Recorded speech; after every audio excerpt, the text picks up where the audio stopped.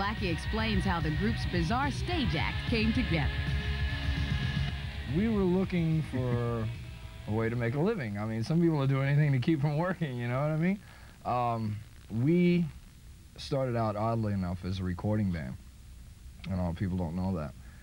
We never really had any intention of ever playing live, and we went in and we did some demos.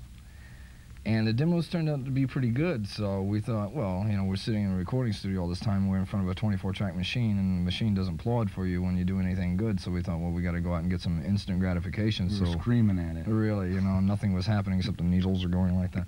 So we thought, well, we'll go out and play live, and the first thing we needed was a name. So we chose a name that was controversial without really being controversial. So that's to say, if you know what the name means, fine, and if you don't, that's fine too. It's a bug, right? Right. You know. So, right, you know, a little flying around, stinging you on the rear.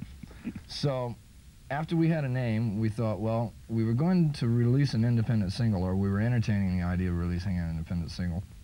So we thought, well, we got to do something to make people aware that we got a product on the shelf to be bought. And we never did the single, but we started doing these bizarre things on stage to get attention, because the first time we played a gig live, we drew like 33 people and made $67, right? So we went back to the drawing board for about 2 weeks, and we started doing these things. We started telling people that we were going to do these things. The next time we played somewhere, the place was packed, and we made like about $500. Next time we go, God, we're on the road to riches here now, boy. I'll tell you. Right, really. Go, wow, here we go.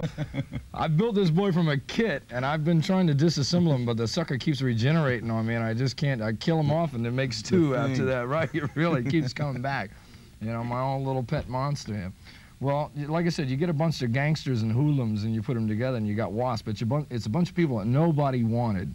And you give people like that, right, you give people like that a common cause, or goal to believe in. You've got nitroglycerin wrapped up in a package that says rock and roll on it. So, like I said, we were doing things that we felt came natural. So you can hardly blame some of the things that we were doing. We were just four people going out and having a good time, you know. Some people do anything for attention, I guess. Their recent national tour as the opening act for such groups as Crocus, Quiet Riot, and Kiss, W.A.S.P. managed to outrage everyone with their blood-spurting concert theatrics.